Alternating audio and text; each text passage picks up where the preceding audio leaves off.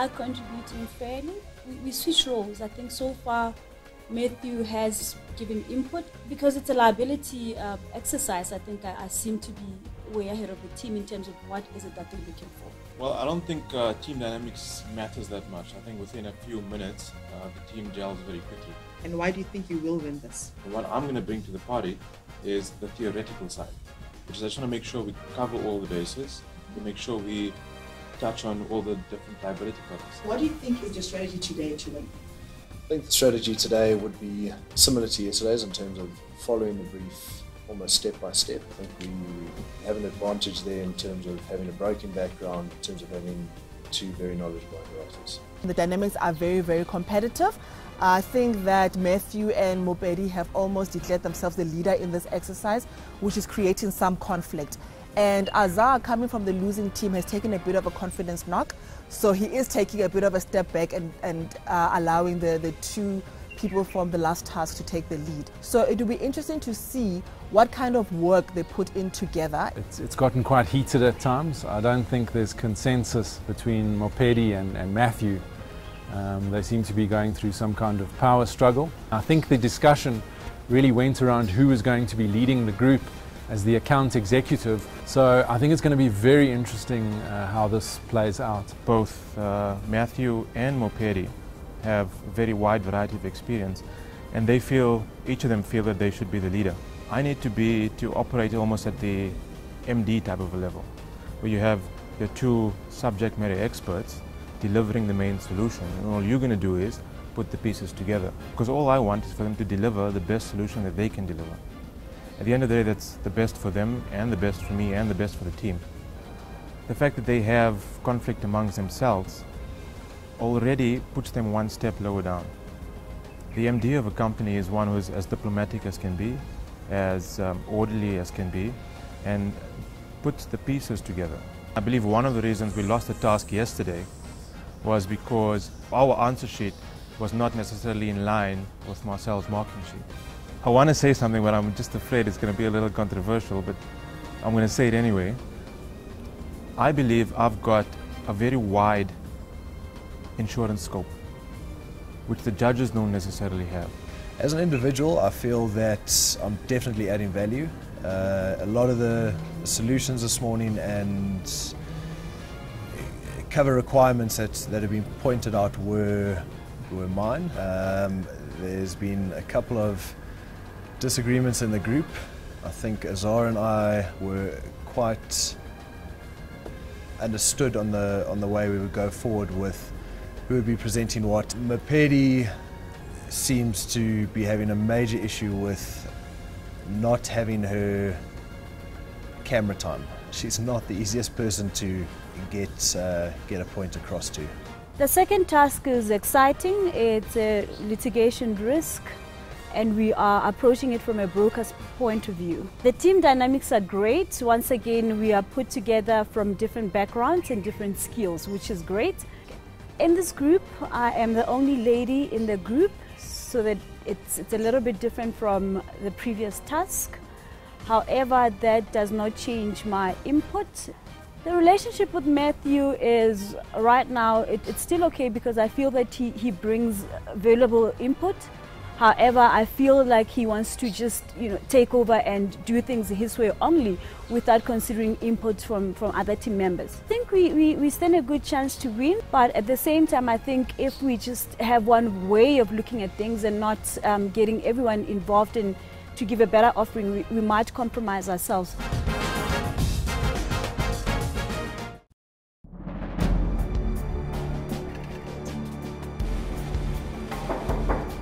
Come inside.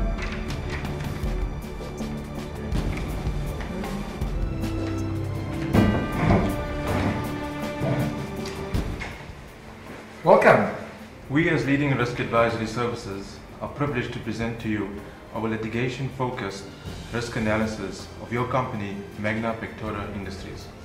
We've done a thorough risk analysis of your business. We can look at each of your businesses individually. We feel that the following covers are of critical importance: your public liability, your tenant's liability, your sudden and accidental pollution, statutory legal and defense costs, and workmen's compensation cover. We looked at the operating risks and we feel that gradual pollution is a big risk. We also feel that spillage of toxic substances could be a big risk. I'll take you through the pricing that they've worked out. The price is very competitive, the rates are very competitive. I'd just like to add as a closing point that we are confident that we have the right capabilities, the systems in place. But it's important to realise that as our brokerage, we're not just in the market of flogging insurance products. We would like to build a relationship with you and to offer you the right product at the right price that fits your specific risk appetite. Thank you for your presentation. It's very comprehensive. Did any of you think to check our social media? Okay, well, because often what you'll find in this day and age is you can glean quite a lot of information from Facebook and Twitter. And in our case, particularly on our Facebook profile, you'll notice that we've been involved in an environmental issue coming out of our agricultural business. I know that you've made some suggestions around employment practices liability. I appreciate that, given that we're quite a big employer and we're in the mining sector. The issue around our FD leaving the business under a cloud, we'd kind of be worried about the CCMA activity as well, rather than just our personal liability. Okay, well, thank you very much. I would recommend that you actually go and check up on the Facebook page about what's been in the press regarding a potential problem on our fertilizer side, and if necessary I would suggest you refer it back to the underwriters to consider before you actually put final pricing on the table. Thank you very much. Thank you.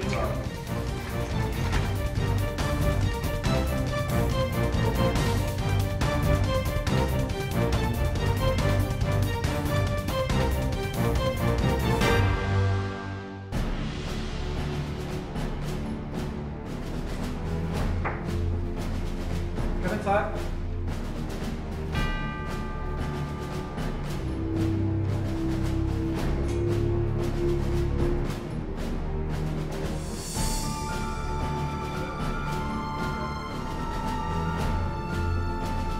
Right, teams, we're at the end of task 2. We've deliberated as to which team have taken honours today, but before we get there, the panel will have a few questions for some of you. I will start off with you, Voyo. But I'd like to actually start by asking Roxanne about today. You had the advantage as the lead, so to speak, in terms of liability. But if you're looking at the other team, what kind of competency or skill do you think you would have benefited from in this exercise? Thank you for the question. I think that I did have a lot of knowledge in terms of the financial lines sector. I do believe in the other team, Mapedi has some great casualty experience, and Matthew George, he's also a broker, so I think that could have assisted in today's team, but given the team that we put in, I think we did a good job. And then my question for Walter, looking at the way you work with everybody else, it seems like on the balance everybody loves to work with you. Do you think the fact that everybody is comfortable working with you, do you see that as an advantage? I wouldn't really see it much as an advantage, but I would see it much as people seeing a bit of potential in me. Thank you, Josh. Right, I've got one or two questions. Firstly, if I can go to you, Mopedi. Given the emphasis on teamwork, okay, how do you rate your team's performance in your preparation today? Right, the beauty of being in a team is the different personalities that you faced with and the different skills that each and every team member brings into place. For today's task, I was very happy that I was also in a group where we all are from different backgrounds. Ideally, it would be nice to work in a team and just not have any conflicts and we all agree on the same thing. That would be perfect. But if you are working with different people and strong personalities, because I believe all of us in the team have very strong personalities, therefore you are bound to have some conflicts here and there. But I think at the end we really did well, putting a good presentation as well as the bookie notes. Well, okay, then I would go to Matthew. Matthew, should hypothetically there have been conflict, how would you resolve that conflict? I think fortunately enough, everyone in our team are adults. With the conflict that was there, I mean, it wasn't anything major, it wasn't anything nasty, it was really differing in opinion, which was spoken through. Okay, my last question is for Azar, perhaps a little bit more controversial.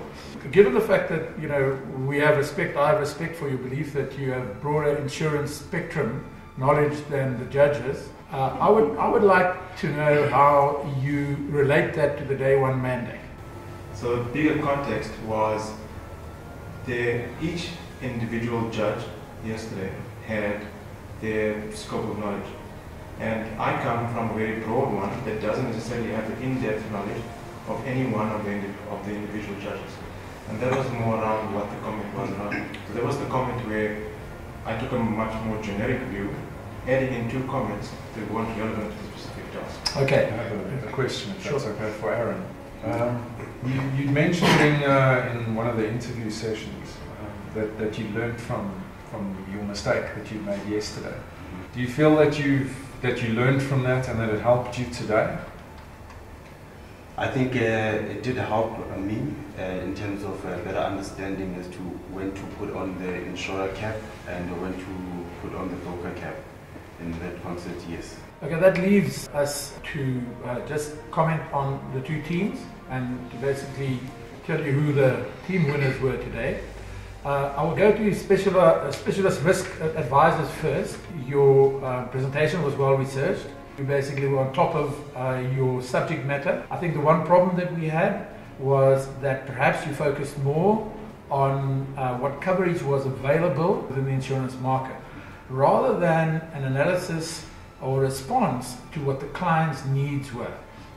Obviously you missed the Facebook issue where the press release there, but that doesn't mean that what you produced wasn't adequate. Thank you very much for that. Leading risk advisory services, we believe your proposal, what you put on the table, was substantial. It was very detailed, and I must really congratulate you in the way that you dealt with it. You also missed the Facebook issue, but you know, you're not alone in that. Therefore, you are a winner. And finally, I would like to also thank both my panel members, specifically Simon Coleman from SHA, who actually provided us with the material for our second task today, and obviously for your lead. Well done, and thank you very much for your assistance. Thank you. Have a good day.